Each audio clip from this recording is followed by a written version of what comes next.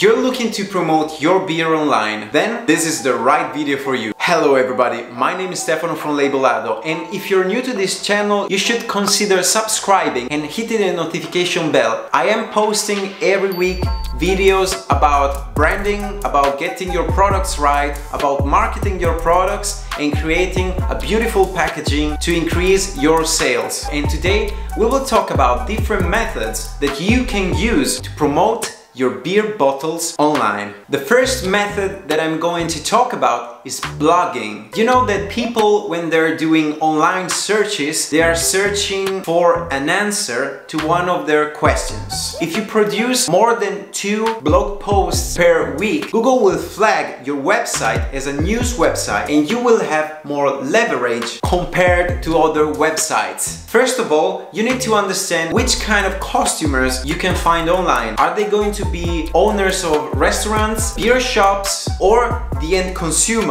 Then you need to understand which kind of questions are they going to input in a Google search. And then you need to write blog posts that are answering those questions. Be careful that if you post a blog this week, you won't see any result in a couple of days. It takes months, if not years, to receive results. So this strategy is for the long-term investment. You need to combine it with the other methods that I'm going to share with you. Another tip that I can give to you is to collaborate. One indicator that Google uses to validate your website is the number of backlinks. What are backlinks? Backlinks are nothing more than hyperlinks that people from other websites have written in their blog posts that connects to your. So one thing that you can do is to search for people that are writing the same blog that you want to write and see what is missing there. Maybe you have some more arguments that those people didn't write about. Then you can reach out them and tell them, hey, I can give you this new information for free. Would you mind just to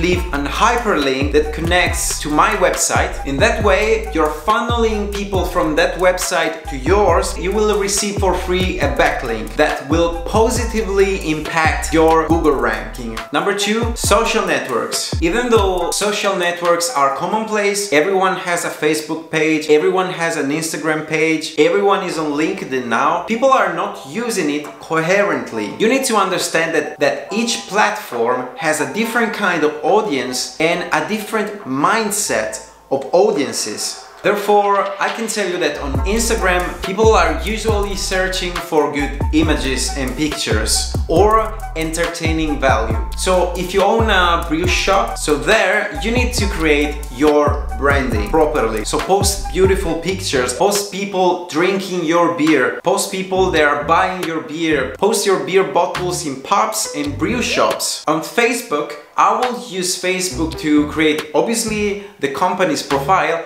but mostly to do the paid advertising. Paid advertising on Facebook is still one of the strongest that is out there. Next, we have Google Ads. Google Ads is a more expensive approach than the aforementioned ones, but it's definitely something that you want to understand how to use if you want to get results in a shorter period of time. With Google Ads, you can follow different paths. Now, this is very technical and you need to know a little bit of marketing first. This is a very competitive market. I will try to focus at the very least all of my effort with Google Ads to do something locally.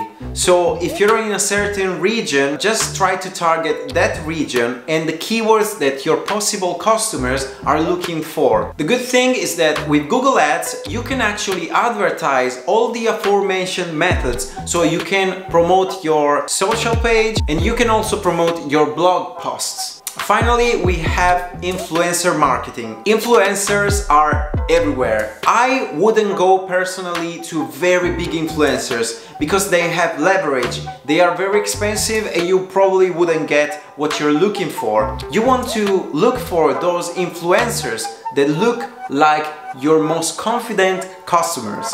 So I will do what is called searching for micro influencers. So just search, even in your area, if you want to keep everything local, search for people that are writing blog posts about breweries, people that are writing even just reviews of brew shops. You can even reach out those micro influencers that you're not even thinking that they are influencers. Just look for people that they have a following. Maybe they have a couple of thousands of friends on Instagram. You can tell them, I will give you for free these bottles of beer, but please, in exchange, would you take a picture of yourself while enjoying this beer so that you can post it on Instagram and tag me in the description? That will be the best thing you can do with micro influencers. I hope that you guys have enjoyed this video. Please leave a comment down below if you already know some of these methods. Tell me about your experience. What kind of results have you received by doing influencer marketing? Have you understood how to use properly Google Ads, etc.? Press the like button if you like the video, and as always, love you all. Ciao!